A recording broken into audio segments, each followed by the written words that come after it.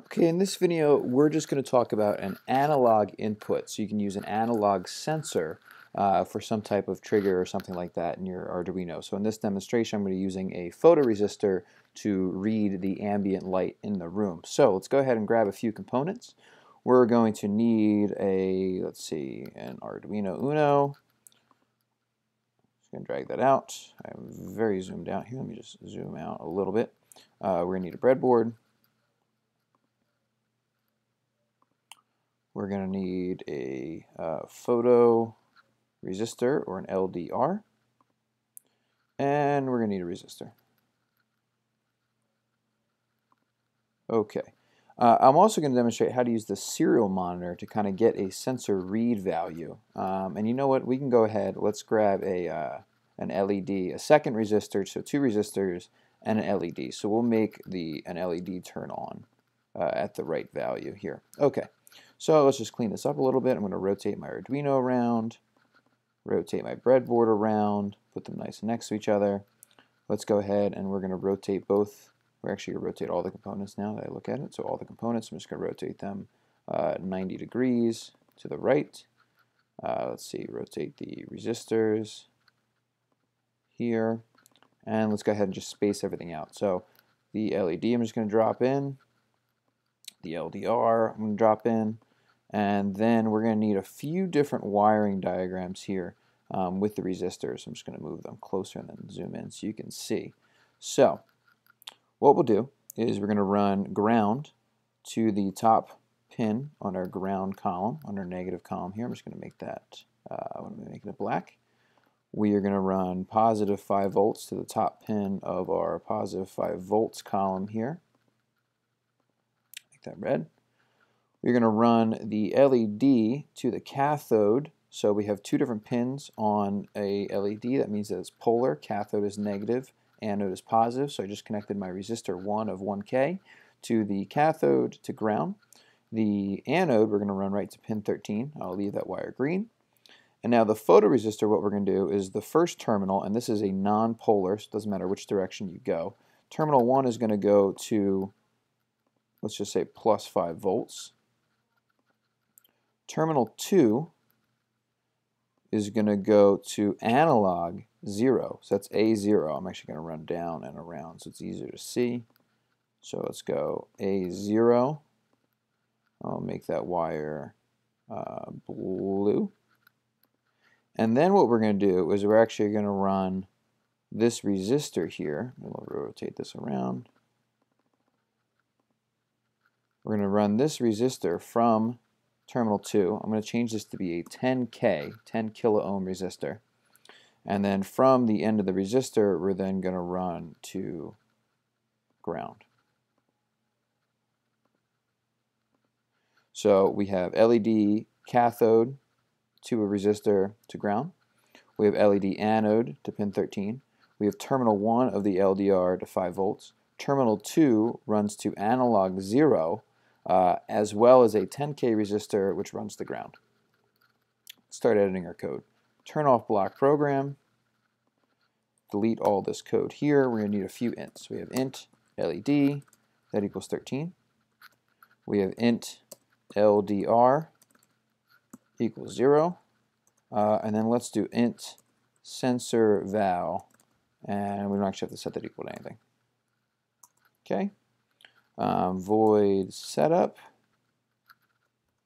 First thing we have to do is set our pin mode for the LED. You do not need to set a pin mode for an analog. So we're just going to do pin mode LED output. And then what we're also going to do is we're going to create a serial monitor that's going to let us monitor the sensor values of our LDR. So to do that, we have to turn the serial monitor on. I'm just going to enter so you can see it. It is a capital S, serial.begin, lowercase b. And then you have to put a baud rate, which is 9600 is the default here. So serial.begin, capital S, lowercase b, 9600. Close setup. Let's open up our loop. Okay, and what we're going to do is we're going to say that sensor val equals analog read, capital R, analog read LDR. So that's going to go ahead and read the value coming off of the LDR. Now, this value is going to change. It's a light sensor. So first off, not all LDRs are made equal. So you're going to have different values from different LDRs. Second, depending on what room you're in, that's going to change. Whether it's a really bright room, a not bright room, LED lights, fluorescent lights, whatever. So you really need to read the values. And you could use a multimeter, or you can go ahead and use the built-in serial monitor, which we just turned on in setup here. So I'm actually going to comment right here that says serial monitor on. So what we need to do now that we're reading this analog read, we're reading it using sensor val, we're actually going to print or output the value onto the serial monitor. So I'm going to say serial capital S dot println sensor val.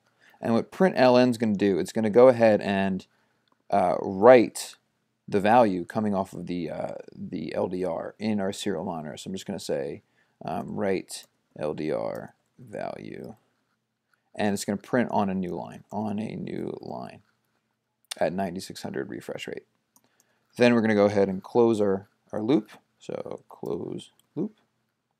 Let's start our simulation and turn your serial monitor on. So to do that, if it's not turned on already, you just push this button here. So you can see that right now we're getting this 54. That means that we're reading an analog value of 54. What does that mean? Well, it doesn't mean a whole lot yet. But if you go ahead and just hide your code a little bit, if you click on your LDR, you're going to get this little slidey bar here. And we have a black dot and we have like a sun, a white dot. And this is adjusting the ambient and light in the room. So as I drag this down, it's basically equivalent to, say, turning on the lights. And you'll notice that your sensor value should increase as you go down. So this is basically equivalent to you turning on the lights using a dimmer switch, or the sun rising. So this up here would be pitch black darkness. You're getting a value of 54. And this down here would be the sun rising, sun rising, sun rising. Now, we have a 10K resistor. That value could change depending on the LDR. If you're not getting a high enough value, you want to put in a lower resistor. If you're getting too high of a value, the maximum value is 1023, you want to put in a higher resistor. 10K is just a good place to start. So it looks like when it's dark out, when it's pitch black, 54 is our reading.